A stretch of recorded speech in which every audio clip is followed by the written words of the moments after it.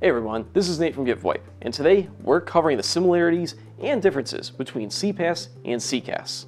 Let's get right to it.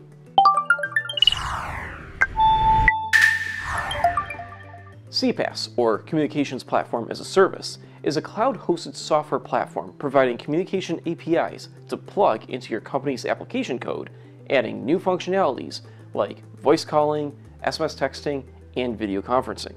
CCaaS, or Contact Center as a Service, is a cloud-hosted contact software solution with built-in omni-channel communication features, a business phone system, ticketing capabilities, call management tools, routing capabilities, and analytics.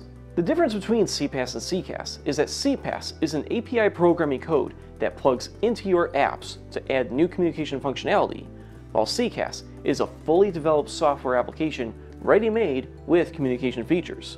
A CPaaS platform offers the APIs, SDKs, and documentation for your developers to add an isolated capability, like outbound voice calling, into your app's software code, unlocking new use cases.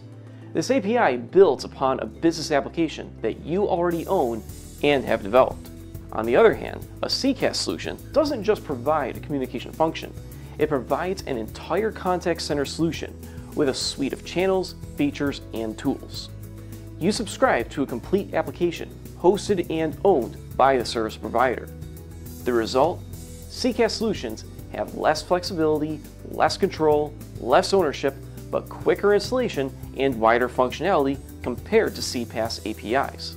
Both CPaaS and CCaaS provide cloud-based communication tools, benefit your end users, improve customer experience, and offer more flexibility and scalability than traditional on-premise communication systems. When you use a CPaaS or CCaaS service, the provider has already created the communication functionality. You either program the API code into your application with CPaaS or subscribe to a new software application with CCaaS. In either case, adding new users is as simple as signing up a new employee on your account with the provider, assigning a virtual phone number, and paying the subscription or pay-per-user fee.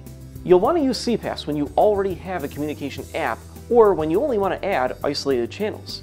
Now on the other hand, you'll want to use CCaaS when your team doesn't have an app or in-house developers, or to add a large library of communication channels and features. To learn more about the similarities and differences between CPaaS and CCaaS, click on the article in the link in the description box below. If you found this video helpful, give it a like, subscribe to our channel, and hit the notification bell below to keep up with our journey to simplify the VoIP world. Till next time, this is Nate from GetVoIP.